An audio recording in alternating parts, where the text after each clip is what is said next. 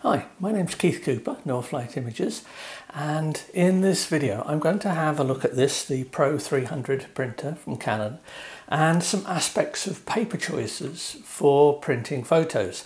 Now I'm specifically looking at colour photos here, and black and white is broadly similar but different enough that I've covered this elsewhere. Now I've got a detailed review of this printer and quite a few other videos I made a while ago when it first came out, but I've got the PRO-300 to have a look at again, and I'm going to be doing a few more detailed tests on it. Now I did recently look at the best print quality settings to use, and that's interesting if you've got one of these and you print photos with a lot of fine detail in it. The short answer to it is you print at the highest quality setting and you send whatever print resolution you've got to the printer driver, and it gives you better results. If you're interested in the details, I say have a look. All the links are connected with the video. I'm going to have a look at this picture here. This is a photograph of a building. I took this photo for the architects. Actually happened to be whilst I was testing a lens as well, so it's quite a useful photograph in numerous respects. But it's typical of one of my architectural or landscape photographs I might want to print. As I say, black and white is different, and I will come back to black and white again, but I have got some other materials on that. The papers I'm looking at, now remember I'm in the UK, so I'm limited what papers I can get. Similarly, papers that I might choose may not be available where you are. Have a look in the actual written review. It's got details of the papers. You will almost certainly find similar types of papers available. Now the important thing is for colour printing here is that I've got ICC colour profiles, printer profiles for all of these papers. Now this one, now Pinnacle is a brand, it's a local company here in Leicester in the UK where I live, and Paper Spectrum is the business, and this is a Silk Baryta 310 gram paper. Now that's a baryta, usually a term for a heavier paper, slightly dull, slightly shiny finish. Typically it's meant to feel like some of the darkroom papers you've got. This is it here I've actually got loaded. I can see a sheen on the surface of it. We'll see what it looks like when it's printed. But why have I picked this one? Well, my other common papers to use would be, and this is another one, this is a 300 gram luster. This is very much like the standard Canon luster papers you might get, but it's heavyweight. So this is 300 gram. It's not much thicker than the luster papers you've got, but it's got a nice solid feel to it. I use this as a standard paper for a lot of my commercial printing. What's the difference between this and the baryta? This is a bright white finish. This is a white but not quite so bright finish. Depends on, the quite subtle differences between papers. Lastly, I've got one here. This is another one I tested when I did the original review. This is a Canson, and it's a rag photographique, and this one is 310 grams. So the grams gives you an estimate of the thickness, but grams does not equate with thickness because it doesn't include the paper density. So you can have a 500 gram paper, which is very thin because it's very heavy paper. We can have a 500 gram, which is quite thick, almost like card. Just depends on the density of it. Now, this one here, this is a bright white smooth surface paper. Now this is an art paper. I will admit I don't actually know what the term fine art means in terms of papers. It's purely marketing, but I've covered that elsewhere in looking at papers. So essentially I've got a choice between a rag paper with a smooth white finish, a brighter white paper, and a slightly less bright white paper. Now a lot of it is just your taste, what you happen to like in your images. Now, I might choose for some of my architectural images a paper like the rag paper here. It has a nice finish, works very well for black and white, gives good tonal with it. The printer, the PRO-300, because it's a pigment ink printer, does very good black and white, does very good color as well. So I really could print this image on any of these, but I've chosen this one because it's a thick paper. I want a print that feels good, It also, I happen to know, reproduces colour very well. I've got profiles for it. And there's quite a lot of white in this image here and the strong blue sky. Now, I don't want the white to take on too brilliant white look. And with this paper, it might come out just a little cool looking. I want a slight bit of warmth to it. So I'm going to pick this paper here because the paper is slightly warmer. Now, it really is a matter of taste, but go for the heavier papers. Make sure you've got profiles and you won't go very far wrong. So anyway, here's the silk baryta that I'm going to use. So it's quite a thick paper. Here's my Pinnacle Luster. This is a good general purpose paper. Luster papers are my normal choice. As I said, this is 300 gram and I prefer using this one because it's 300 gram. Now, this is quite a heavy box of paper. That's because the paper is dense and it does make a difference when you're showing prints to people. Remember, the weight doesn't make that much difference when you've got your picture framed, say behind glass or so however you choose to mount it. But if people actually handle prints, then a thick paper always works better. People unconsciously associate a thick paper with an aspect of quality about it. That bleeds through into your image, and people, if you hand them a print on a thick paper, hand them a print on a thin paper, they will tend to think the thick paper is a better picture. Who knows, but it's a worthwhile thing to make use of in your marketing if need be. Now, I've loaded this sheet of paper. I profiled this and I produced the profile at the Pro Luster setting. So this is literally loaded into the printer here. It's set for A3, which is the paper size, and it's set for Pro Luster as the paper type. Now, when I load paper in, I like to make sure I set it on here as well. I know some people say it's a lot of faff, I can't be bothered doing it. I do it because I'm changing papers all the time, and it's like a little reminder to me, have I got this right? It's a minimal effort to save wasting paper. And I have wasted paper before by just swapping things over and forgetting what I'm doing. It's very easy to do if you're doing several different types of paper.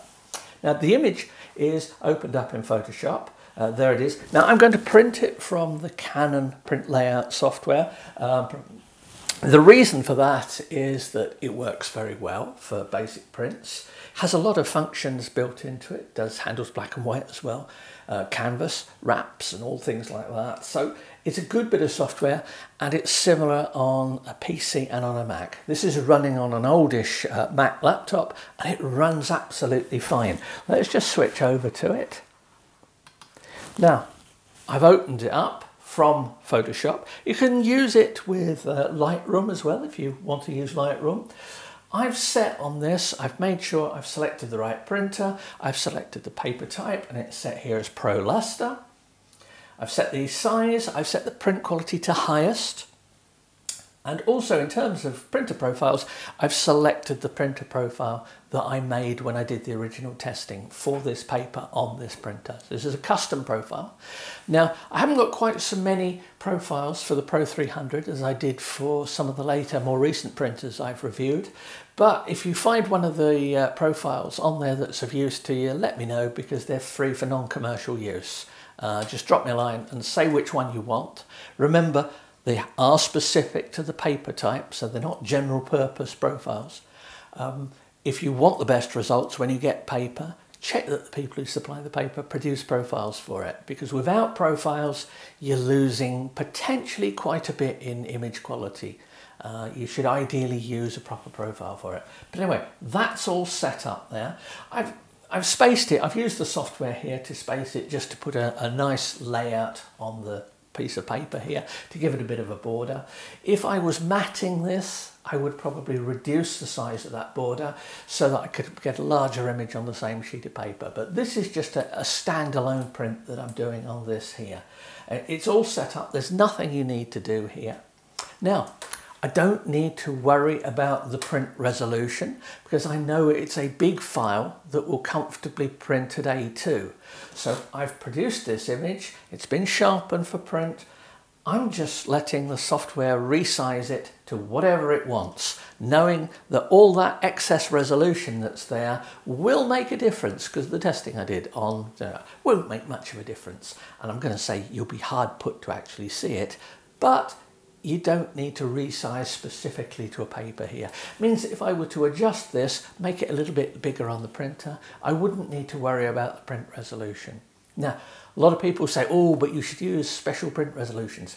Well, maybe 15, 20 years ago with the printers and drivers we had then.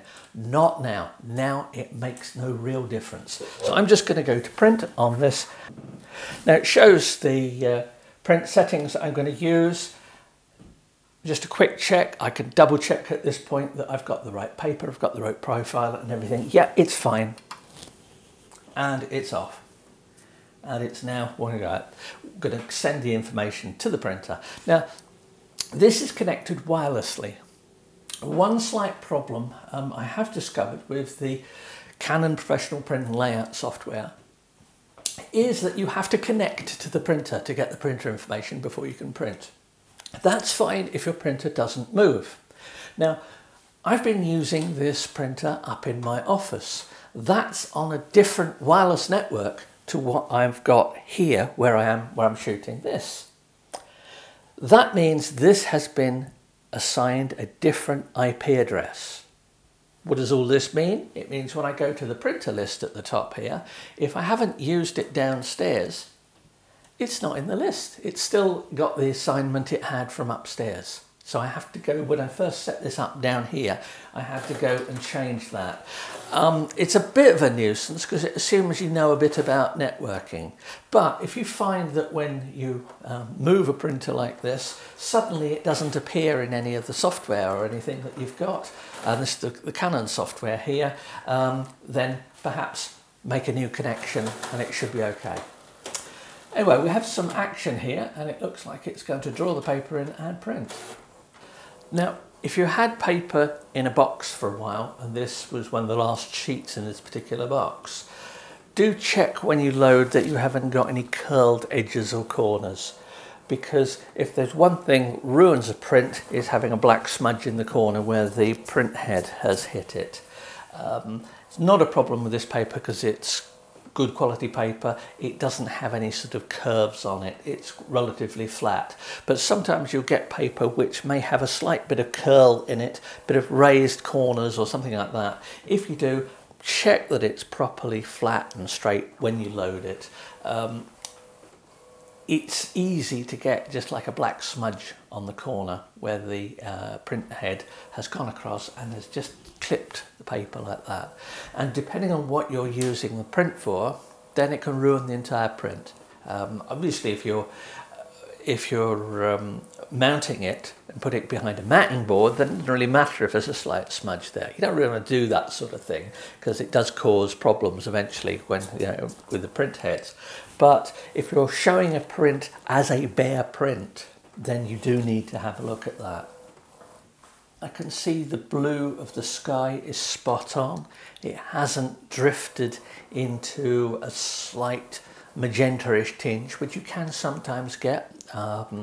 It's one of the reasons also for taking a slightly warmer paper is that if you have a paper that is very bright white, then sometimes light on it, it can fluoresce slightly, and some of that can be in the purple blue, and it can just make your colours drift a little bit more from purples to blues. Depends on the lighting. Here this is LED lighting, it's not causing any problems. I've got a really nice tonality in the sky there. It matches what I know is there in the print, in the original image I should say.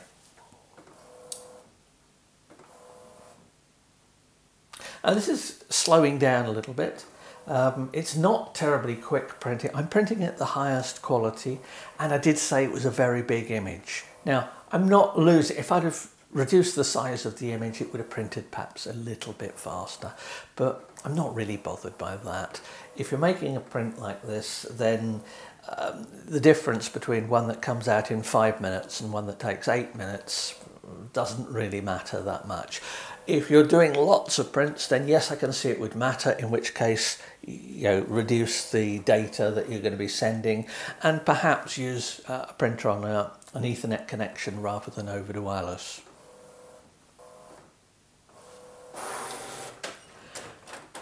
Well, there we are. Eventually we get the print and it looks great. The colour is what I wanted. The detail is nice and sharp. I know it's a good image, so it's helped. Now, the warmth of the paper works well with this particular image. Now, a similar image you might choose to print on the bright white paper. There's not a lot of difference in it, but as you can see, it's quite a hefty paper. So there we have a basic high quality photo print produced on the Pro-300. If you've got any questions, please do ask. I've got all the details. There's a detailed review. There are other videos looking at the Pro-300. And if you've got any specific questions that you think, stuff you'd like to know about for the Pro-300, please do let me know, since I'm always looking for ideas for short videos like this that cover topics that people are interested in. There's a print I'm very happy with. So thanks for watching. Please do subscribe to the channel if you find it useful, and thank you.